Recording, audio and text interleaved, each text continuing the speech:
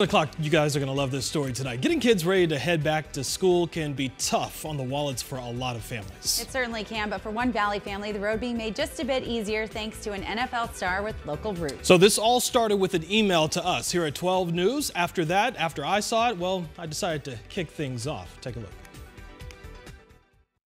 Running routes and executing game plans I can't let it go like that.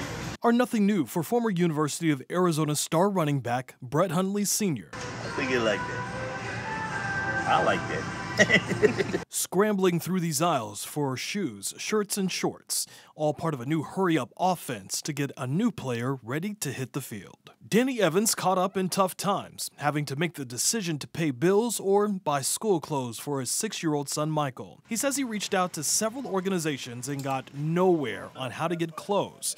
That's when he reached out to 12 News. I'm trying to see if you guys may know of an organization or someone that can help me get school clothes. After seeing his email, I decided to launch a Hail Mary. Hundley Sr., a father of 3 himself, caught it with the help of a special team. Having kids growing up, you know how important it is for that first day of school.